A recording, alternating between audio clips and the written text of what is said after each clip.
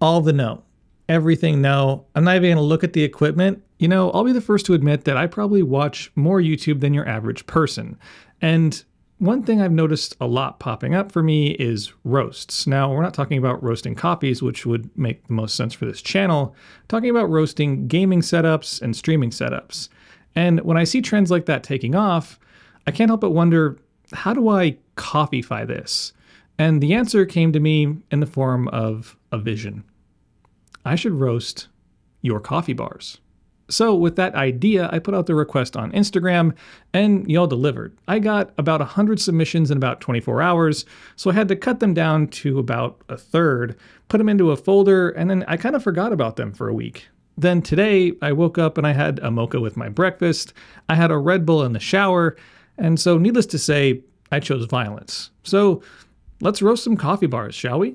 First up, the one thing I'm noticing right off the bat is this portafilter. This on the flare. I don't know if this comes with the flare. I don't think it does. It just reminds me of like a Fisher-Price toy or like baby's first portafilter. I don't know. It doesn't hit for me.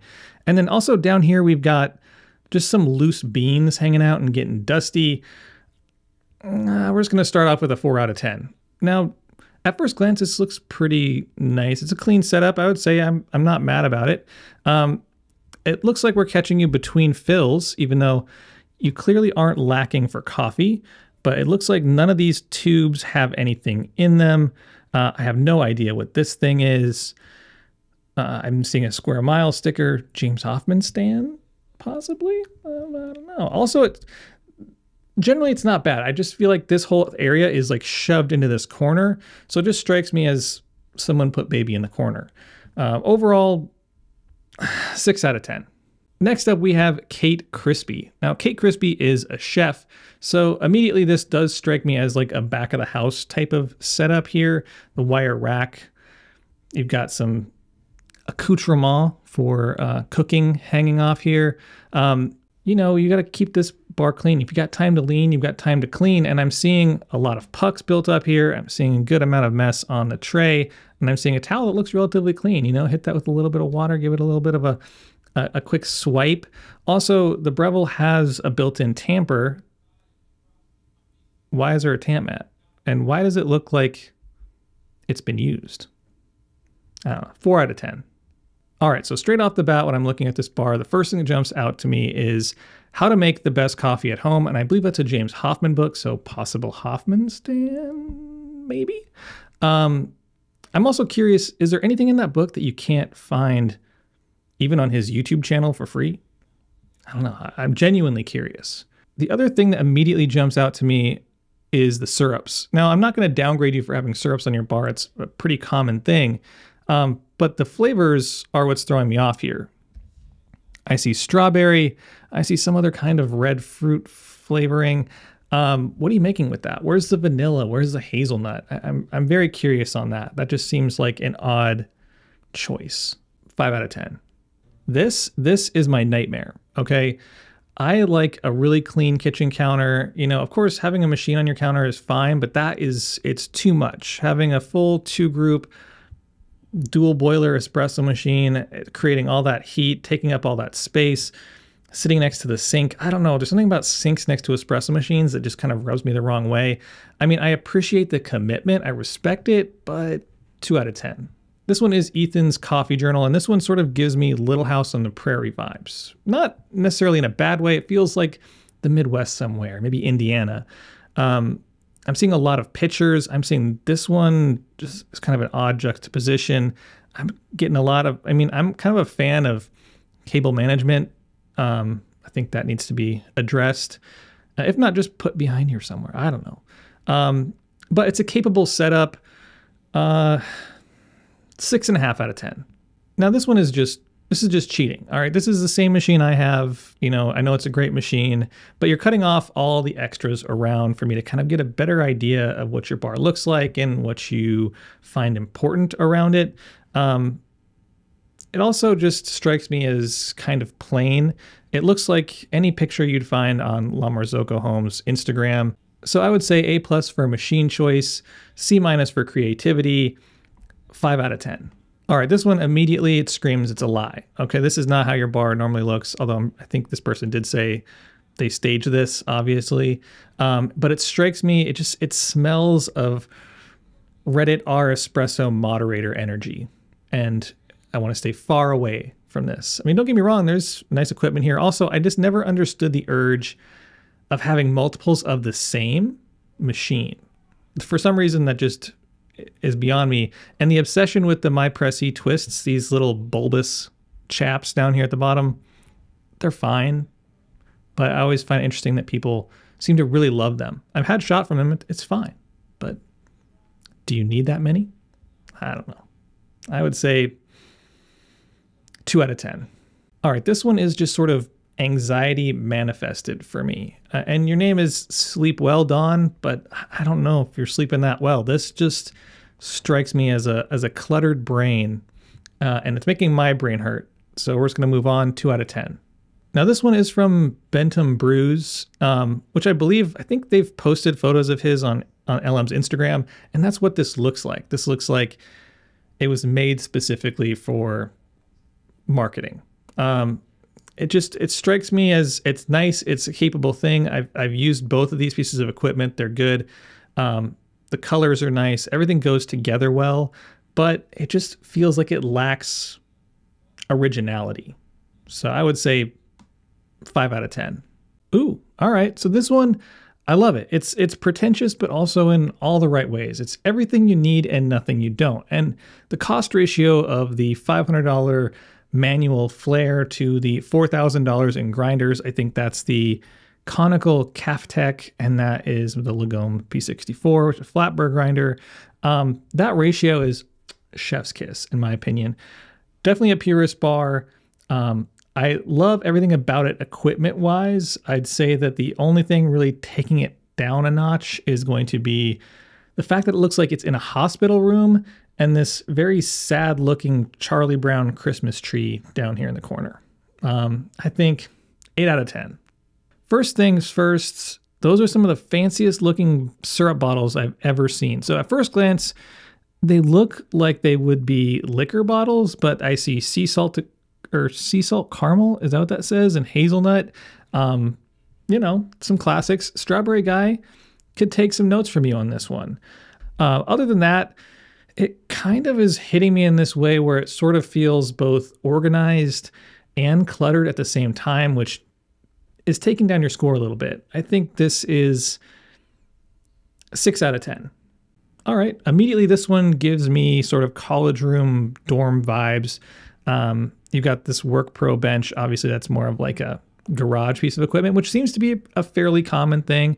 It is hard to find bars for your house like this, so the options are limited, so I get that. I do like the balance of this one, though. You've got a conical burr, you've got a flat burr, a pump-driven machine, you've got a manual machine, you've got all the little accoutrements that you would need. It does feel like something's missing, though. I mean, there's no natural light. There's not a whole lot to look at and experience around it, but birds are vampires, so 8 out of 10. All right, first glance, it's a nice little setup. It's clean, it's simple. It seems to fit the room fairly well. You've got your espresso, you've got your filter. The only two things that jump out at me as kind of odd is, you know, the art choice is coffee labels. It seems just a little too on the nose for your coffee bar area. I tend to like coffee bar areas to not necessarily have coffee art. And also, I'm not a green thumb. I don't have houseplants because I tend to kill them or my cat tends to eat them. But I can't imagine they love being on top of a hot espresso machine. But I could be wrong. 6 out of 10? Oh, all right. I feel like I need sunglasses to look at this one.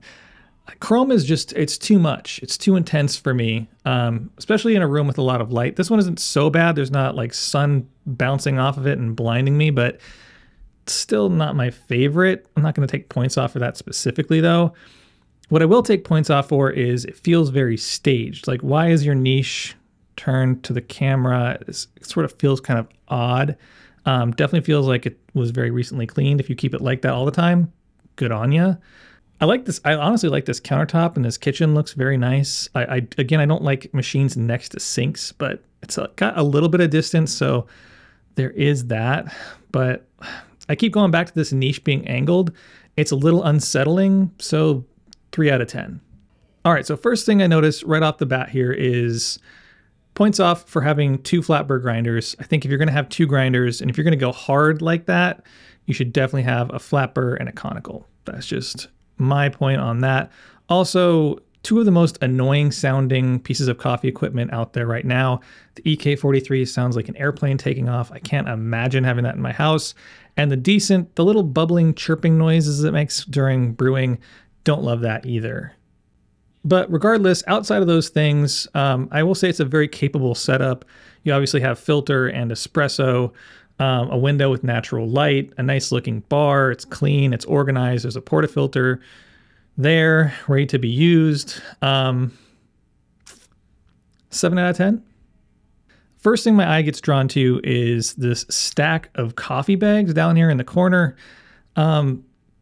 My guess is you got those on Etsy or from a local roaster, and you think you're going to do something with them, and they're going to sit there for years, and then you're going to throw them away when you move. Ask me how I know. Go on, ask me. Overall, though, it's decently organized. It is a little chaotic feeling with the open shelving like that and all those pieces of equipment in there. But the Bianca slaps. The Lagome and the Niche are both quality grinders. I think you should get a flat burr in there to go with one of your conicals, but that's just, again, my personal preferences. I would say this is a solid 6 out of 10. All right, this is actually another very nice one. So as I mentioned before, I love natural light. I love the overall balance of this bar is great because you've got your conical and your flat burr grinder. You got your espresso machine. Nothing really jumps out to me as incredibly roast worthy. I will say there's a little bit of judgment happening when you put stickers on the side of your machine. I don't know why you would do that, but otherwise, not a whole lot of roast worthy things inside this photo. I will give this one 8.5 out of 10. Much like the previous one, you've got all the right pieces of the puzzle, right? You've got the right equipment. I don't see a conical burr grinder, but you don't have to have 2 grinders. It's a little excessive. Even I agree with that. But you've got a nice machine. You've got your nice grinder. You've got a puck press, I believe that is. And not a whole lot to complain about here. I think the only thing that sort of takes away from this for me is the little menu board thing up here. I just don't love that. Personally, it kind of strikes me as a little cheesy, a little too much for home. I would give this bar 6.5 out of 10. This appeals to me a lot, and I know I've said I don't love the sound of the Decent, and I'll stand by that all the way to the very end, but the way this bar is clean, simple, there's very few things on it. There's not a whole lot of clutter here. You've got what I assume is the conical Cafetech. You've got the flat Cafetech. You've got a machine that can basically do anything you want. You've got the difference. You've got the natural light. You've got the different textures of the brick. You've got the wood grain in this. You've got the wood grain here. You've got the plant. All this stuff, all very nice. I got to be honest with you. One of the best, if not the best one I've seen today. 9.5 out of 10. All the no. Everything no. I'm not even going to look at the equipment. This light alone is giving me a headache. I can't imagine having that on ever. It reminds me of the episode of Seinfeld with Kenny Rogers Roasters.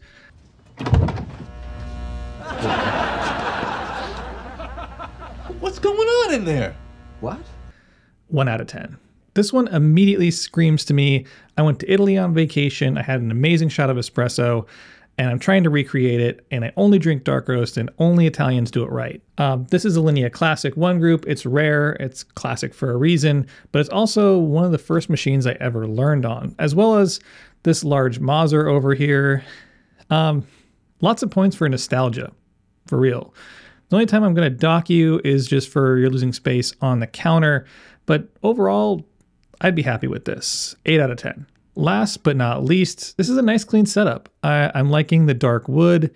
It seems to match the handle on the portafilter and maybe also the WDT tool. Overall, just a very nice clean setup. I like the art. The art doesn't scream coffee is the only thing I talk about. I also think just the hooks are nice. The overall vibe is very nice. I don't love the Edison bulbs. They're a little trendy for my taste, but the lighting is very nice here. It's just a cozy little warm spot. Would be happy to brew here. 8 out of 10. And on that surprisingly positive end note, I think it's time I start wrapping this one up and pass the conversation, as always, on to you. What are your thoughts on this video? Do you want to see an episode 2 of me roasting your coffee bars? Of course, a big thank you to everyone who submitted. And this is all in good fun. So hopefully no one took it too seriously. And a big congrats to Another Coffee for his incredibly high 9.5 out of 10 on the Spro scale, which is a new thing, I guess I'm saying. And yeah. If you have any other ideas for fun, unique coffee videos, don't hesitate to drop them in the comment section down below, along with any other questions or comments you may have. And as always, I'll see y'all next week. Thanks for watching, and if you enjoyed the video, don't forget to like, share, and subscribe. Hit that little bell button for notifications of new videos posted every Friday. Check out my Instagram @Sprometheus for content throughout the week. Help support the channel by considering becoming a channel member for exclusive access. And as always, stay caffeinated. Pony Boy.